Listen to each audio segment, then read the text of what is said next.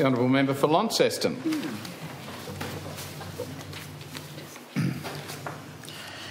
Thank you, Mr. President.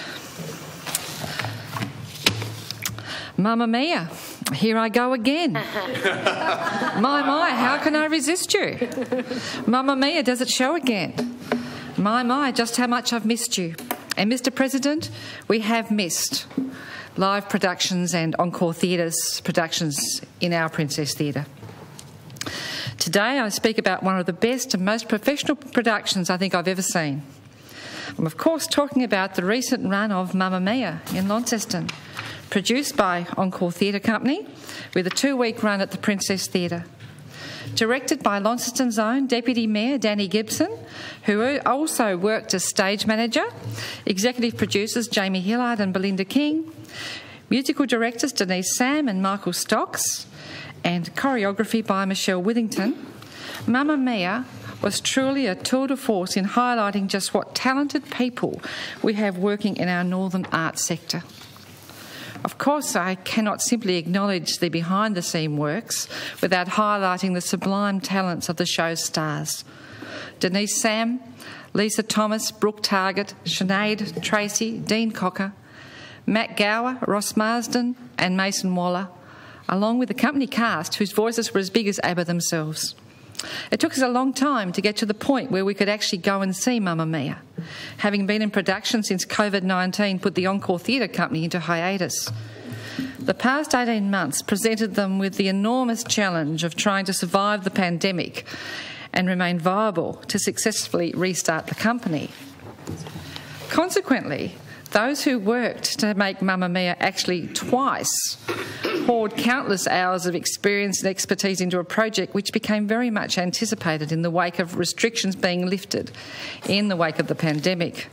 Not only were the cast and crew increasingly excited to actually put on the show, audiences were increasingly excited to see it. As a result, the opening of this production was really quite an emotional affair, with the long-anticipated show finally raising curtains on the evening of 22nd of October.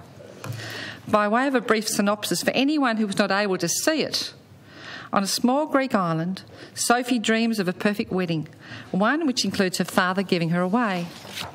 The problem is that Sophie doesn't know who her father might be. Her mother, Donna, the former lead singer of the 1970s pop group Donna and the Dynamos, refuses to talk about the past, so Sophie decides to take matters into her own hands. Sneaking a peek at her mother's old diaries, she discovers 3 possible fathers: Sam, Bill and Harry. She secretly invites all 3 to the wedding, convinced that she'll know her father when she sees him. But when all 3 turn up, it may not be as clear as she thought. Told through the legendary music of ABBA, Mamma Mia has become a worldwide sensation that has audiences everywhere, dancing and singing along, and Launceston was absolutely no exception to this. Whilst a show containing the entire ABBA discography hasn't quite yet become a reality, Mamma Mia features some of my fabulous absolute favourites and some of their biggest hits, including I Have a Dream, Money, Money, Money, Dancing Queen, Super Trooper, SOS, Knowing Me, Knowing You, Take a Chance on Me, Waterloo, and of course, Mamma Mia. Mr. President, I was certainly transported back to my youth and recalled with vivid imagination all of my old ABBA LP records, of course, which I still have, and the songs that have been a formative part of my life. Mamma Mia was masterfully put together and the production values were second to none. I've quite literally not heard a single critical word about it. On the contrary, I've heard only how fabulous the sets looked, how immersive the sounds, voices and music were, how professionally the cast performed, and how very hard the directors, producers and choreographer worked. And how hard it was to get a ticket. Mr. President, this show was truly a once-in-a-lifetime experience, and for me, twice in a lifetime, because I was fortunate I went to both opening and final night. It was just so good. Could have given you one of the tickets.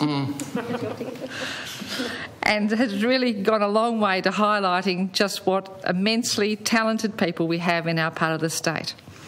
I sincerely congratulate Danny, BJ, Denise, Michael and Michelle, along with the enormously talented cast and company who put on this show. It was truly such a pleasure to see. And so good to get back to live performance. Here, here.